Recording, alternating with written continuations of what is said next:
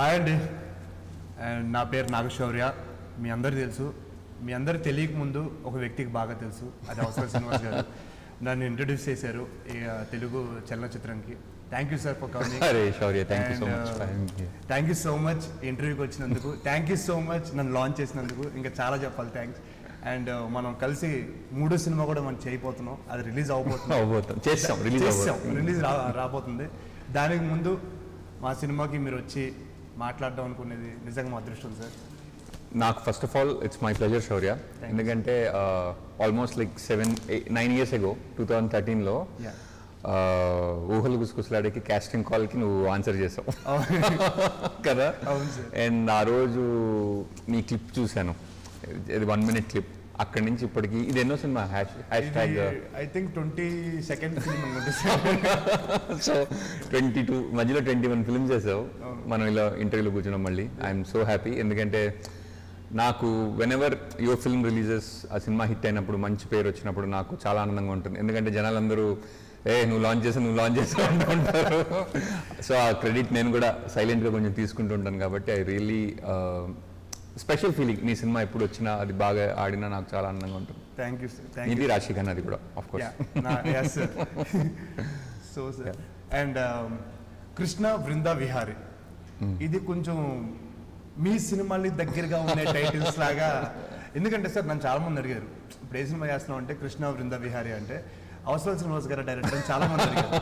ఎందుకంటే మనం చేసిన సినిమాలు ఊహలు గుసగుసలాడే, జోచ్తానందా, అండ్ ఇప్పుడు పలానా అమ్మాయి పలానా అబ్బాయి, ఫలానా అబ్బాయి పలానా అబ్బాయి పలానా అమ్మాయి. సో ఆ తరహాలో ఉంది ఈ సినిమా. డైరెక్టర్ కూడా అవసరాల శ్రీనివాస్ గారు అని అడిగారు.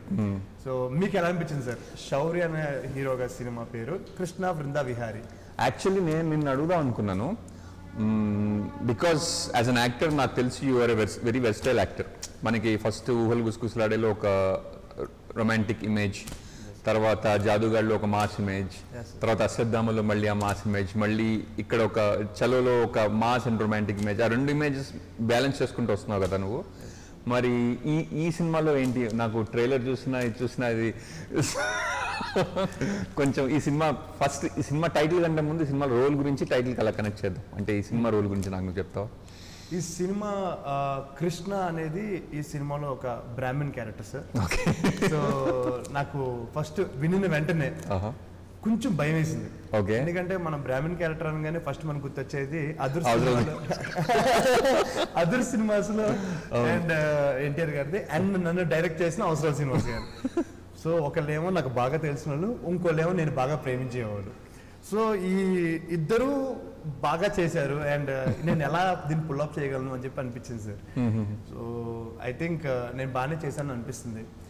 యాక్చువల్లీ నీ రషెస్ చూసినప్పుడు నాకు చాలా ఇంప్రెస్ అయిన విషయం ఒకటి నీ లుక్, ఇంకొకటి నీ డిక్షన్ ఏదైతే ఉంది కదా, డిక్షన్. అది నాకు నిజంగా చూసినప్పుడు శౌర్య చాలా బాగా చెప్పావు శౌర్య. డిక్షన్ నీకు చెప్పినట్టు కూడా ఉంది. First of all congratulations. Thank you sir. పేరు కూడా చాలా బాగుంది. ఇంతకీ కృష్ణ అంటే ఏంటి, వృంద అంటే ఏంటి, అసలు ఏంటి సినిమా టైటిల్ కి? సినిమా కృష్ణ అంటే మధ్యలో ఉన్నాడు కదా సార్, అతని పేరు కృష్ణ సార్. మరి వృంద కదా మధ్యలో ఉంది, అంటే మన మధ్యలో. ఓకే. అండ్ అమ్మాయి పేరు వృంద సార్. వృంద. అండ్ విహారీ అంటే వాళ్ళిద్దరు లైఫ్ జర్నీ సార్. సో వీళ్ళిద్దరు జర్నీ ఈ సినిమాలు ఎలా సాగింది, వాళ్ళు అనుకుంది జరిగిందా, క్లైమాక్స్ ఏంటి. సో అగైన్ మళ్ళీ ఇమేజ్ పోర్ట్రేల్కి వస్తే ఈ సినిమాలో శౌర్య ఎట్లా కనిపించిపోతున్నాడు? ఒక బ్రాహ్మణ్ క్యారెక్టర్. ఓకే. అండ్ అంటే ఎప్పుడు నేను చేయలేదు సార్, నాకు ఎప్పుడు నేను చేయలేదు. అండ్ వినిన వెంటనే ఒక బ్రాహ్మణ్ క్యారెక్టర్ మనం చేసినప్పుడు చాలా జాగ్రత్తగా చేయాలి. అండ్ ఎక్కువ దాని డిక్షన్ కూడా మనం ఎక్కువ మాట్లాడితే తారకంతో పోలుస్తారు. సో అది ఒక ఆర్టిస్ట్ గా భయం ఉంది. సో అది కొంచెం మీడియం గా ఎక్కువ బ్రాహ్మణ్ మాట్లాడకుండా, బ్రాహ్మణ్స్ సిటీలోకి వస్తే సాఫ్ట్వేర్ జాబ్ చేస్తే కొంచెం వాళ్ళ ఇంట్లో వాళ్ళతో బ్రాహ్మణ్గా మాట్లాడతారు, సిటీలోకి రాగానే కొంచెం నార్మల్ తెలుగు మాట్లాడతారు. అలా బ్యాలెన్స్ చేసుకుంటే వెళ్ళాం. మరి ఈ సినిమాకి అంటే నువ్వు అన్నట్టు అదర్స్ లో ఎన్టీఆర్ గారు కానీ, మైకిల్ మదన్ కామరాజులో కమల్ హాసన్ గారు కానీ, మరి ఆ సినిమాలు నువ్వు చూడడం కానీ హోంవర్క్ చేయడం కానీ అట్లా ఏమైనా చేసావా? లేకపోతే సార్ వాళ్ళ సినిమాలు చూస్తూనే ఉన్నాను పర్టికులర్ ఈ 2 సినిమాలు సార్. సినిమా ఒప్పుకున్న తర్వాత మాత్రం 2 సార్లు చూశాను సార్. అవునా? ఒకసారి అదురు చూశాను, ఒకసారి ఆయన కమల్ హాసన్ గారి సినిమా చూశాను. బట్ నాకు అనిపించింది ఏంటంటే వీళ్ళిద్దరిది కాపీ కొట్టకపోవడమే ఒక డిఫరెంట్ కైండ్ ఆఫ్ క్యారెక్టరేషన్ అని అనిపించింది సార్. దాంట్లో నేను బాగా గమనించింది ఏంటంటే మైకిల్ మదన్ కామరాజ్ సినిమాలో ఆయనలాగే యాక్ట్ చేయడం చాలా కష్టం సార్, కమల్ హాసన్ గారి లాగా. సో నాకు భయం వేసింది, అంటే ఇంత గొప్ప నటులు యాక్ట్ చేసిన ఒక క్యారెక్టరేషన్. సో దాన్ని మనం ఎంతవరకు మనం కించపరచకూడదు, అట్ ది సేమ్ టైం మనం మంచి ఆర్టిస్ట్ ప్రూవ్ చేసుకోవడానికి వాళ్ళతో పాటు ధీటుగా చేయాలి. సో అక్కడ నేను భయపడ్డాను. మా డైరెక్టర్ చెప్పాను, సార్ వాళ్ళంత బాగా నేను చేయలేను, సో నా దాంట్లో ది బెస్ట్ ఏంటనేది నేను ఓన్గా ఒక బ్రాహ్మణ్ క్యారెక్టర్స్ని తెచ్చుకుంటాను, ఎందుకంటే నా మైండ్లో ఒకరు ఉన్నారు, అది ఎవరో కదా అవసరాల శ్రీనివాస్. ఇప్పటికి ఎప్పుడు ఆయన బ్రాహ్మణ్ క్యారెక్టర్ ఎప్పుడు సినిమాలో చేయలేదు. సో ఆయన క్యారెక్టరేషన్ తీసుకుని ఆయన తెలియకుండా దొంగతనం చేసి సినిమాలో చేశాను. అంటే మరి సినిమాలు ఫైట్లు గీట్లు కూడా పెట్టినట్టున్నావు అన్ని చేస్తాం కదా. నేను ఎప్పుడు చేయలేదు, కానీ జీవితంతో చేస్తాం కదా సార్ ఫైట్. Nice nice. ఇంకొకటి అనీష్, అంటే నేను అల్లా ఇలా సినిమా చూసినప్పుడు నాకు అతనికి చాలా weird sense of humour ఉందనిపించింది. Actually మాట్లాడుతుంటే కూడా చాలా ఫన్నీగా ఉంటుంది ఆయనతోటి. అలాగే మన మైకిల్ మదన్ కామరాజు అదర్స్ తీసుకున్నా కూడా సినిమాలో హ్యూమర్ అనేది సినిమాలో మెయిన్ యూఎస్పీ. మరి ఈ సినిమాలో కూడా మెయిన్ యూఎస్పీ అదే సార్. అవునా? మెయిన్ యూఎస్పీ ఏంటంటే కామెడీ, ఎంటర్టైన్మెంట్ చేయాలి, అంటే ఎంటర్టైన్ చేయాలి జనాలు. ఇప్పుడున్న పరిస్థితుల్లో ఆఫ్టర్ కోవిడ్ అందరికీ ఫ్యామిలీలో హెల్త్ వైజ్ కానీ ఫినాన్షియల్ వైజ్ కానీ అందరికీ ప్రాబ్లమ్స్ ఉన్నాయి. సో మర్చిపోయే ఒక ప్లేస్ ఏంటంటే సినిమా చూస్తున్నప్పుడు వాళ్ళ ఇంట్లో సోఫా కానీ లేకపోతే మన థియేటర్లో చైర్స్ కానీ అలా వచ్చినప్పుడు నవ్వించి హాయిగా పంపిస్తే వాళ్ళందరూ హ్యాపీ ఫీల్ అవుతారని చెప్పి ఐ థింక్ కృష్ణ వృంద విహారీ ఒక మంచి family entertainer sir. Super. So అది దృష్టిలో పెట్టుకునే మీ సినిమా చేసాం. అరే వా. అండ్ ఆల్సో ఫస్ట్ ఫిల్మ్ కదా అమ్మాయికి? అమ్మాయికి ఫస్ట్ ఫిల్మ్. అమ్మాయి పేరు ఒకసారి? Shirley సేఠియా. Sherlin సేఠియా. Shirley సేఠియా. Very nice. And ఈ సినిమాలో అమ్మాయి తెలుగు అమ్మాయి కాదు కదా? అమ్మాయి తెలుగు అమ్మాయి కాదు సార్, పంజాబీ. నార్త్ ఇండియన్ అమ్మాయి, సౌత్ ఇండియా అబ్బాయి, ఇద్దరు పెళ్లి చేసుకుంటే ఎలా ఉంటుంది. Very nice.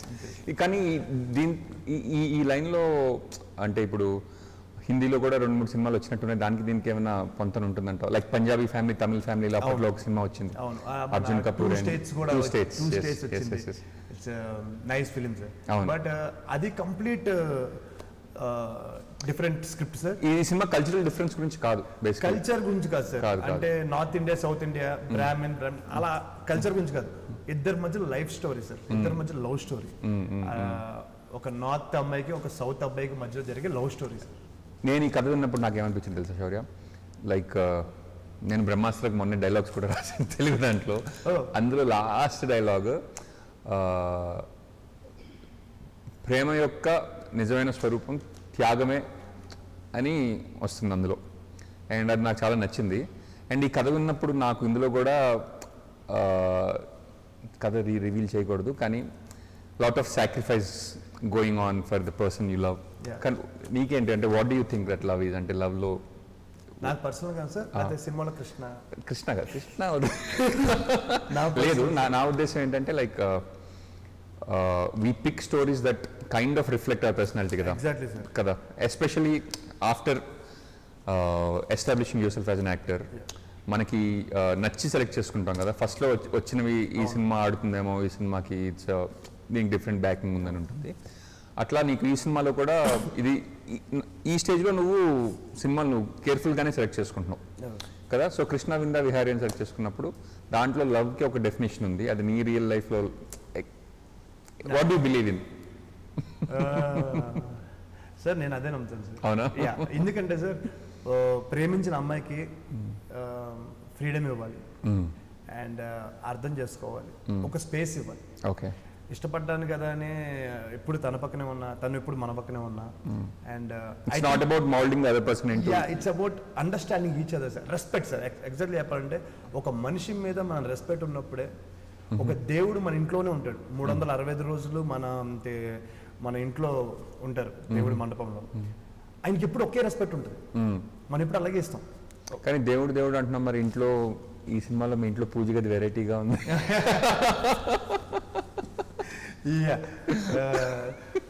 ఈ సినిమాలో పూజ గది మీరందరూ చూడాల్సింది, తప్పకుండా మీరందరూ చూడాలి. తప్పకుండా మీరందరూ ఈ సినిమా చూసి ఈ సినిమాలో పూజ గది చాలా ఇంట్రెస్టింగ్ గా డిజైన్ చేశారు, అది కూడా చూడాలి. Nice point sir. Actually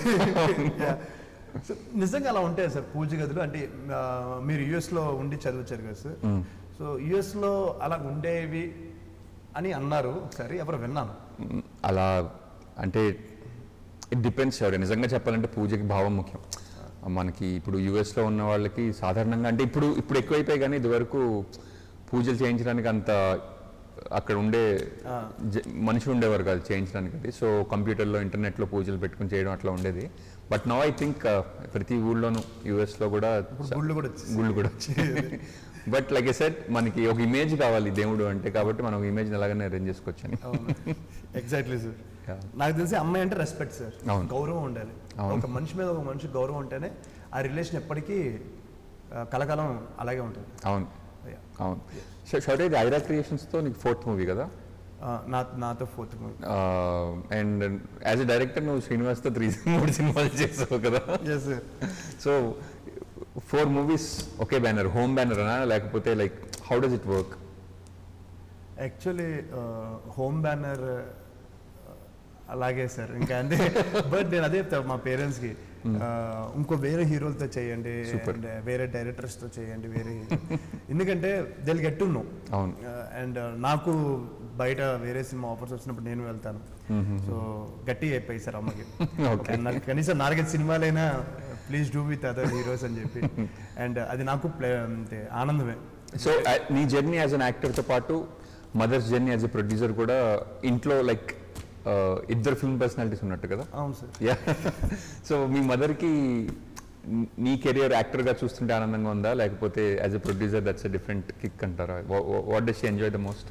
I think as a మదర్గానే చూస్తారు. యాజ్ ఎ మదర్గా కొడుకు ఎంత హిట్ ఇచ్చాను, ఎంత హిట్ వచ్చిందని చూస్తారు తప్ప as a producer she won't think అసలు. అవునా? Great great. అండ్ ఈ సినిమా అంటే like when ever you home banner మీద సినిమాలు చేసినప్పుడు లైక్ ఫారెన్ లో ఎక్కువ షూట్స్ జరిగాయి. అవును కదా, మరి ఈ సినిమా షూటింగ్ అంతా ఇండియాలోనే పెట్టారా? ఇండియాలోనే పెట్టాను సార్. ఎందుకలాగా? ఎందుకంటే ఫస్ట్ థింగ్ ఏంటంటే కోవిడ్ అని బయటికి వెళ్ళలేము. ఓకే. సో సెకండ్ థింగ్ ఏంటంటే స్టోరీ అంతా హైదరాబాద్ అండ్ అగ్రహారంలో జరుగుద్ది. సో అది ఏలూరు పక్కన ఉన్న చిన్న అగ్రహారంలో జరిగింది అండ్ మన హైదరాబాద్ జరిగింది. గ్రేట్. దీని మించి ఎక్కువ బయటికి వెళ్ళలేము. ఓకే. సో సాంగ్ కోసం చిక్మంగళూరుకి వెళ్ళాము. చిక్మంగళూరు. ఈ సినిమా షూటింగ్ ఎప్పుడు జరిగింది శౌర్య? 2019 డిసెంబర్ నుంచి. అంటే పీక్ కోవిడ్లో మీరు కూడా? కోవిడ్లో. అవునా? మరి then how did you manage? తప్పలేదు సార్, ఇంకా అంతే తప్పలేదు. బికాజ్ మనకు తెలిసింది డ్యూటీ ఒకటే సార్. సో దీనికి ఎంత అడ్డొచ్చినా సరే మ్యాక్సిమం షూటింగ్ వెళ్ళడానికి, షూటింగ్ చేయడానికి ప్రయత్నిస్తూ ఉంటాం. అది మీరైనా అందరం బేసిక్లీ ఆ పని ఆ రోజు జరిగిపోవాలి కదా. సో అలా చేస్తాం సార్. ఒకటి నేను కాన్షియస్గా నేను అబ్జర్వ్ చేసింది ఏంటంటే, కోవిడ్కి ముందు ఆడియన్స్ ఒకలా ఉండేవారు, కోవిడ్ తర్వాత they are expecting slightly different content అని నా ఫీలింగ్. అవును సార్. కదా, అంటే ఇదివరకు ఇప్పుడు కొంచెం హ్యాపీ స్పేస్లో కొంచెం నవ్వించే సినిమాలు, కొంచెం కామెడీగా ఉండే సినిమాలు అన్నీ ఎక్కువ చూస్తున్నారు జనాలు అని. ఇంకా ట్రెండ్ సెట్ అవ్వలేదు బేసికలీ, ట్రెండ్ ఇంకా అనలైజ్ చేస్తున్నారు కదా. So what is your take? Covid తర్వాత జనాలు ఏం కోరుకుంటున్నారు? అండ్ కోవిడ్ తర్వాత జనాలు ఏం కోరుకుంటున్నారంటే ఒక మంచి సినిమా కోరుకుంటున్నారు సార్. అది మొత్తం కన్ఫర్మ్. అది కామెడీ ఫిలిమా, యాక్షన్ ఫిలిమా, ఒక థ్రిల్లర్ ఫిలిమా అండ్ కిడ్స్ ఫిలిమా, ఒక డాగ్ ఫిలిమా అన్ని ఎవరు చూడలేదు సార్. సినిమాకి వెళ్ళి నచ్చిందా లేదా అని చూస్తున్నారు సార్. నచ్చిందా లేదా అంటే నాకు తెలిసినంత వరకు ఇప్పుడు ఆడియన్స్ చాలా నిజాయితీగా ఎఫర్ట్స్ని చూస్తున్నారు. ఫస్ట్ టైం ఆడియన్స్ చాలా సంవత్సరాల తర్వాత ఒక మ్యాజిక్ అనే ఒక మూవీ నుంచి బయటకు వచ్చి ఈ కోవిడ్ తర్వాత ఒక సినిమాలో ఎఫర్ట్ చూస్తున్నారు. లైక్ కేజీఎఫ్ కానీ, మన త్రిబుల్ కానీ, అండ్ కార్తికేయ 2 కానీ, సో ఇలాగ విక్రమ్ కానీ, ఇలాంటి చాలా సినిమాలు ఎప్పటి నుంచి ఎఫర్ట్ పెట్టిన ఒక సినిమాకి చాలా ఎక్కువ అప్లాజ్ రావడం జరుగుతుంది సార్. నేను అనుకోవడం కొంచెం ఫ్యామిలీస్ రావట్లేదు థియేటర్కి సాధారణంగా. అంటే కుర్రాళ్ళు కొంచెం యంగ్ పీపుల్కి కోవిడ్ అన్నా అదన్నా పెద్దగా కేర్ లేకుండా వచ్చేవారు. ఇదివరకు వచ్చేంతమంది ఫ్యామిలీస్ రావట్లేదు. కాబట్టి ప్రతి సినిమా తన ఆడియన్స్ దాన్ని మళ్ళీ క్రియేట్ చేసుకుంటుంది అని మళ్ళీ జనాలని, అంటే we are inviting audience back in to the theatres కదా. నాకు ఈ సినిమా చూస్తే ఇందులో ఉన్న ఫ్యామిలీలో హ్యూమర్ కానీ, ఫ్యామిలీలో యాక్టర్స్ కానీ, చాలా మంది ఫ్యామిలీలకి అది మంచి అట్రాక్టివ్ పాయింట్ అవుతుందని నా ఫీలింగ్. ఇందులో అదర్ యాక్టర్స్ ఉన్నారు కదా ఫ్యామిలీ మెంబర్స్ చేసిన వాళ్ళు, ముఖ్యంగా మీ మదర్ రాధిక గారు, ఆ క్యారెక్టర్స్ గురించి కొంచెం చెప్పవా సార్? ఒక ఇన్సిడెంట్ చెప్తాను సార్. అండ్ రాధిక గారికి ఒక చిన్న ఇన్సిడెంట్ అయింది. So first day shoot ఆర్ఎఫ్సీలో shoot మొదలైంది. మొత్తం అందరం ఉన్నాం, మొత్తం ఆర్టిస్టులు ఉన్నారు. సో ఆవిడకి సడన్గా ఒంట్లో బాగాలేదు, చెన్నైలో ఏదో ఇష్యూ అయింది, ఇక్కడ కూడా ఏదో ఇష్యూ అయింది, ఆవిడ వెళ్ళిపోయారు. సో ఆవిడ తప్పేం లేదు బేసిక్లీ. వెళ్ళిపోయిన తర్వాత నేను ఆవిడని కలిసి ఒకే మాట అయిపోయాను, మ్యామ్ ఆ రోజు ఆల్మోస్ట్ ఒక వన్ వీక్ 10 days షూట్ చేసాం ఈ సినిమా. ఆవిడ చెప్పారు, సార్ మ్యామ్ మీరు లేకపోతే సినిమాని ఎక్కడే ఆపేస్తాం, బికాజ్ రాధిక గారు లేకపోతే సినిమా నేను చూసుకోలేను. ఆ క్యారెక్టర్ కానీ, ఆ హుందాతనం కానీ చెప్తుంటే మనం అందరూ వింటాం సార్. కొన్ని వర్డ్స్ అది కొన్ని పర్సనాలిటీస్ మాత్రమే చెప్తే మనం వింటాం యాజ్ ఏ ఆడియన్గా. అది రాధిక గారికి ఉంది బాగా. సో నాకు ఆవిడ గారు చెప్పారు, మ్యామ్ మీరు లేకపోతే ఈరోజు సినిమా ఇక్కడే సాల్వ్ చేస్తాను, అసలు ప్రాబ్లమే లేదు, కానీ మీరుంటేనే ఈ సినిమాకి అందం అని చెప్పి. నిజంగా హ్యాట్స్ ఆఫ్ టు రాధిక గారు. అవి లేకపోతే సినిమా లేదని నా ఫీలింగ్స్.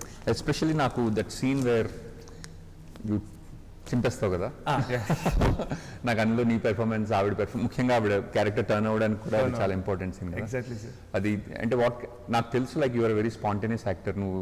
అంటే నాకు నీతో సినిమాలు చేసినందుకు నా ఎక్స్పీరియన్స్లో ఏంటంటే, బయట మనం నవ్వుతూ తిరుగుతూ ఉన్న అండర్ కరెంట్గా మనం చేసే సీన్ గురించి, దాని గురించి చాలా ఎమోషన్ ఇన్వెస్ట్ చేసే ఉంటావు నువ్వు. అండ్ అటువంటి సీన్ ఈ సినిమాలో ముఖ్యంగా నాకు అది గుర్తొచ్చింది. అండ్ దానికి ఎట్లా ప్రిపేర్ అయ్యావు? అండ్ రాధిక గారు లాంటి యాక్టర్స్తో యాక్ట్ చేస్తున్నప్పుడు how was it? Give and take ఉంటుంది కదా, ఒక యాక్టర్ నుంచి ఇంకో యాక్టర్కి ఫీడ్బ్యాక్, లైక్ మీరు ఈ డైలాగ్ చెప్తే నేను ఈ డైలాగ్ చెప్తానని కొంచెం రిహార్స్ చేసుకుంటారు కదా. ఆవిడతో ఆ సీన్ చేయడానికి ఉన్న ప్రిపరేషన్ ఎట్లా జరిగింది? ఎస్పెషల్లీ నాకు ఎందుకంటే శౌర్యతో సినిమా చేస్తున్నారంటే అందరూ శౌర్య ఎమోషనల్ సీన్స్ చాలా బాగా చేస్తాడండి అంటూ ఉంటారు అందరూ. ముఖ్యంగా ఈ సీన్ గురించే కాదు, ఆ సీన్, అలాంటి సీన్ చేసేటప్పుడు నీ అప్రోచ్ ఏంటి? Genuinity sir. అవునా? జెన్యూనిటీ అంటే డైరెక్టర్ గారు ఒకలా చెప్పినప్పుడు దాన్ని నేను అలాగే చెప్పాలా, లేకపోతే జెన్యూన్గా నేను ఫీల్ అయ్యి చెప్పాలా అని ఒక 2 ఆప్షన్స్ తీసుకుంటాను సార్. ఒకటి, నేను ఎవరు డైరెక్టర్ అయితే వాళ్ళని అడుగుతాను, నేను నాకు అర్థమైంది ఎవరు డైరెక్టర్ని మోసం చేస్తున్నావు అయితే. లేదు, మోసం చేయలేదు సార్.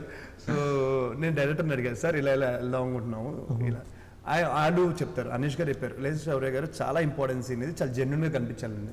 ఓకే దాన్ని ఒకసారి చేస్తాను, మీకు నచ్చితే అది ఓకే అండి, లేకపోతే మీరు నచ్చి చెప్పినట్టు నేను చేస్తాను. దాన్ని చేసిన వెంటనే బాగుందన్నారు, ఇదే కావాలి అన్నారు. Then I felt happy. So దేనికైనా జెన్యూనిటీ అనేది మన కళ్ళలో కనిపిస్తుంది, దాన్ని మనం మోసం చేయలేం. సూపర్. నాకు ఈ సినిమాలో ఇంకోటి బాగా నచ్చిన క్యారెక్టర్ ఏంటంటే మీ బావగారి క్యారెక్టర్. అంటే బ్రహ్మాజీ గారు అంటే సాధారణంగా హ్యూమర్ అనేసరికి మనం హీరో ఫ్రెండ్స్ కొంచెం వేరే గ్రూప్ ఆఫ్ యాక్టర్స్ని పెట్టుకుంటూ ఉంటారు కదా, కానీ బ్రహ్మాజీ గారు లాస్ట్ ఫ్యూ ఇయర్స్లో నేను చూస్తుంటే ఫ్యామిలీ సర్కిల్స్లో ఆయన క్రియేట్ చేసే హ్యూమర్ చాలా చాలా పండుతుంది. అండ్ అంటే ఆయన కూడా ఒక చాలా సీరియస్ యాక్టర్ నుంచి వేరే హ్యూమర్ వైపు కూడా ఆయన చూపించడం ఈ మధ్య చాలా బాగా జరుగుతుంది. అండ్ ఆయనతో ఇదివరకు కూడా నువ్వు సినిమాలు చేసావు, రైట్ ఫ్రమ్ దిక్కులు చూడగ్రామ దగ్గర నుంచి. And how is your chemistry with him? ఎందుకంటే ఈ సినిమాలో మీ ఇద్దరి మధ్య కొంచెం గొడవ, ఫైట్, కొంచెం అల్లరి జరుగుతుంది కదా, అది what is your chemistry with him? Sir నాకు బ్రహ్మాజీ గారితో అన్నతో ఎప్పుడు నాకు మంచి ర్యాపో ఉంది. ఎందుకంటే రైట్ ఫ్రమ్ ది బిగినింగ్ దిక్కులు చూడక రామయ్య తర్వాత నుంచి నన్ను అన్నయ్య అని పిలవడం స్టార్ట్ చేశారు. నన్ను అన్నయ్య అని అన్నయ్య చెప్పన్నయ్య అంటారు. నేను అన్న ఏంటన్నా వయసులో నేను ఇంకా చిన్నోడిని, మీరు నన్ను అన్నయ్యని పిలుస్తారేంటని. లేదు శౌర్య నీకు అర్థం కావట్లేదు, ఏదో రోజు నీ తమ్ముడు క్యారెక్టర్ వేస్తాను చూడు అని. ఆయన కోరిక నా తమ్ముడు character వేయాలంట. So very good human being. And ఆయన కామెడీ టైమింగ్, నా కామెడీ టైమింగ్ సినిమాలో కరెక్ట్ గా సెట్ అయిందని. అవును, నాకు యాక్చువల్లీ ఆయన కామెడీ టైమింగ్ చాలా ఇష్టం చాలా ఇష్టం. చాలా సీరియస్ గా కామెడీ చేస్తుంటారు. అవును, అంటే లైక్ ఆయనకి ఏదో ప్రాబ్లం ఉన్నట్టు కనిపిస్తూ ఉంటుంది కానీ చూసేవాళ్ళకి నవ్వు వస్తుంది. అండ్ ఈ సినిమాలో అగైన్ అలా ఇలా చూసినప్పుడు వెన్నెల Kishore character one of the highlights of that film. ఈ సినిమాలో వెన్నెల కిషోర్తో పాటు సత్య, రాహుల్ రామకృష్ణన్, సత్య, రాహుల్ రామకృష్ణన్ ఇద్దరు ఉన్నారు. అండ్ ఆ ట్రాక్ ఎట్లా ఉండిపోతుంది సార్? సెకండ్ హాఫ్లో చాలా హిలేరియస్గా ఉంటుంది సార్ ఈ ట్రాక్. అండ్ ఇంకోటి ఏంటంటే ఏదో పెట్టేసినట్టు కాకుండా స్టోరీలో ఇన్బిల్ట్ ఉండేలాగా అండ్ జనాలకి థియేటర్లోకి వచ్చినాయి మనస్ఫూర్తిగా హాయిగా నవ్వుకునే క్యారెక్టర్స్ సార్. నేను, సత్య and Rahul Ramakrishna and Vennela Kishore and Pammi Sai. So 5 members okay screen లో కూర్చొని నవ్విస్తుంటే you can imagine sir.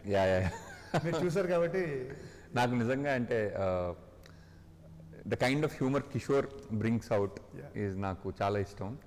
And నాకు సత్య రైట్ ఫ్రమ్ పిల్లజమీందర్ తెలుసు. పిల్లజమీందర్ was an AD as well as an actor. And సత్య నువ్వు చాలా I think you will take off Satya after this film అంటూ ఉండేవాడిని. And I'm really happy to see Satya like do really well అనమాట. Plus ఈ cinema camera కూడా ఇంతకుముందు పనిచేసావు కదా శ్రీరామ్? చాలా సినిమాలు పనిచేశాను. అవునా? సాయి శ్రీరామ్ ఏ సినిమాలు చేసి ఇంతకుముందు? చలో ఒకటి, జాదుగాడు చేశాను సార్. జాదుగాడు, చెలో అండ్ కృష్ణ వృంద విహారీ. మధ్యలో ఇంకో సినిమా చేశాను సార్. 3 films ఆయన తోటి. అలా ఇలా కూడా ఆయన కెమెరామెన్ కదా? అలా ఇలా ఆయన కెమెరామెన్ సార్. సో మీ మధ్య అంటే నాకు తెలిసి పెద్ద కమ్యూనికేషన్ గ్యాప్ ఉంటుంది కదా? సార్ నాకు సాయిశ్రామ్ గారు బాగా క్లోజ్, సాయిశ్రామ్ గారు అనీష్ గారు బాగా క్లోజ్, అనీష్ గారు నాకు బాగా క్లోజ్. సో ఏంటంటే పెద్ద కమ్యూనికేషన్ గ్యాప్ లేదు. సో అందరం ఒకే మీటర్లో ఉండేవాళ్ళం. సూపర్. అది తెలుస్తే ముఖ్యంగా హ్యూమర్ చేసేటప్పుడు డైరెక్టర్ కానీ రైటర్ కానీ రాసుకున్నది ట్రాన్స్లేట్ చేయడానికి ఆ మొమెంటం, ఆ రిథం పట్టుకోవడానికి కెమెరామెన్కి కూడా దానికి చాలా అండర్స్టాండిండింగ్ ఉండాలి. సో చలోలో కూడా చాలా హ్యూమర్ సాయి శ్రీరామ్ గారు. ఆయన కూడా మంచి సెన్స్ ఆఫ్ హ్యూమర్ ఉందంట. యాక్చువల్లీ ఆయన చూడడానికి చాలా సైలెంట్ అండ్ చాలా హ్యూమర్ ఉంటుంది సార్. అవును. నాకు one of my favourite cinematographers ఆయన. పిల్లజమీందార్ టైంలో మా ఇద్దరికి పరిచయం అనమాట. ఆయనది ఒక చిన్న ఇన్సిడెంట్ చెప్తాను సార్ నేను. సాయి శ్రీరామ్ గారికి నాకు మధ్యలో జరిగింది. అండ్ ఒక సినిమా ఉంది సార్ తనీష్ గారిది. తనీష్ గారి సినిమా ఉంది. సో ఆ సినిమా చూసి మేము వయసుకు వచ్చామని చెప్పి ఒక సినిమా, ఆ సినిమా చూసి నేను అరే కెమెరామెన్ అదిరిపోయారు, ఈ కెమెరామెన్ మన లైఫ్ ఇద్దామని చెప్పి నేను చాలా తిరిగాను సార్. చాలా తిరిగిన తర్వాత నేను ఇండస్ట్రీకి వచ్చి ఆడిషన్ ఇచ్చి నేను ఒక సినిమా సెలెక్ట్ అయ్యాను సార్. ఆ సినిమా పేరు ఊహలు గుసొస్తున్నారే, డైరెక్టర్ పేరు అవసరాల శ్రీనివాస్ మీరే. సో మీరు ఆఫీస్ రంగానే ఏమన్నారంటే శౌర్య కెమెరామ్యాన్ సాయి శ్రీరామ్ గారు అనగానే నేను వెళ్ళి గూగుల్లో కొట్టే సాయి శ్రీరామ్ గారు ఎవరని. ఆయన మేము వయసుకు వచ్చాం సినిమా. అరే మనం అనుకున్నాము అదే కెమెరామ్యాన్ కదా అనుకున్నాం. దాని తర్వాత మీరు మధ్యలో ఏమైందో తెలియదు, క్యాన్సిల్ అయింది డేట్స్ వల్ల. అలాగే నేను 6 సినిమాలు అనుకుని క్యాన్సిల్ అయిపోయింది సార్.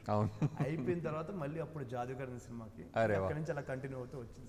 నాకు ఫస్ట్లో అంటే ఫిలిజంలో చేసిన తర్వాత నాకేంటంటే కొంచెం అదృష్టం. As an actor I meet so many DOPs అనమాట. వాళ్ళతో ఆల్రెడీ ఒక సినిమా డైరెక్ట్ చేయకముందే వాళ్ళతో ఒక రిలేషన్ ఏర్పడిపోతుంది. సో సెట్కి వచ్చేసరికి నేను డైరెక్ట్ చేయాలన్నప్పుడు ఆల్రెడీ యాక్టర్గా రిలేషన్ ఉంటే అది వేరేలా ఉంటుంది. కాబట్టి సాయి శ్రీరామ్ గారు బాగా నచ్చి అప్పుడు చేద్దాం అనుకున్నాం. But he was very busy అప్పట్లో. ఆయన అవును ఏదో సినిమా వేరే సినిమా చేస్తారనమాట. సో ఇంకా సాగర్ గురించి నీకు చలోలో మంచి చూసి చూడంగానే ఇలాంటి మంచి బ్లాక్ బస్టర్ సాంగ్స్ ఇచ్చారు. ఆయన గురించి మీరు వింటున్నా సార్ అది? So sir Sagar is like A dear friend sir. ఎప్పటి నుంచో జాదుగాడి దగ్గర నుంచి పరిచయం 2014 నుంచి ఇప్పటికి 4 films చేసాం. సో కలిసి ఒక తెలియని ఒక మంచి ర్యాపో సార్ ఇద్దరు. నాకు ఈ సినిమా చాలా పెద్ద హిట్ అవ్వాలని కోరుకుంటున్నా. Thank you sir. దానికి 2 కారణాలు ఉన్నాయి. ఒకటి నెక్స్ట్ మన సినిమా. ఎప్పుడు నేను నీతో మాట్లాడినా నీ సినిమా పెద్ద హిట్ అవ్వాలి జోరే, నెక్స్ట్ మన సినిమా కోరుకు. లాస్ట్ టైం కళ్యాణ వైభవం చేసినప్పుడు మన నెక్స్ట్ జ్యోత్స్థానం చేస్తున్నట్టున్నాం కదా. సో ఇప్పుడు కృష్ణ వింద విహారీ తర్వాత ఫలానా అబ్బాయి నెక్స్ట్ మన సినిమా ఇంకోటి ఎప్పుడు సార్? అడగండి అడగండి అందరూ అడగండి అందరూ అడగండి అందరూ అడగండి. మధ్యలో శౌర్య సినిమా ఇంకోటి పడుతుంది ఆ తర్వాత. So I wish you all the best Shaurya. Thank you sir. September 23rd families మొత్తం ఇదివరకు కోవిడ్ ముందు ఎలాగైతే మంచి ఫ్యామిలీ సినిమాకి వచ్చి ఆదరించేవారో అలాగే వచ్చి ఈ సినిమాని హిట్ చేయాలని కోరుకుంటున్నాను. అలాగే ఈ ఫ్యామిలీస్ అందరికీ మంచి ఫ్యామిలీ ఎంటర్టైనర్ ఈ కృష్ణ విందా విహారీతో వస్తుందని నాకు బలంగా నమ్మకం ఉంది. I wish you all the best and ఈ సినిమాతో పెద్ద హిట్ కొట్టాలని కోరుకుంటున్నాను. Thank you sir, thank you so much sir. Super, all the best.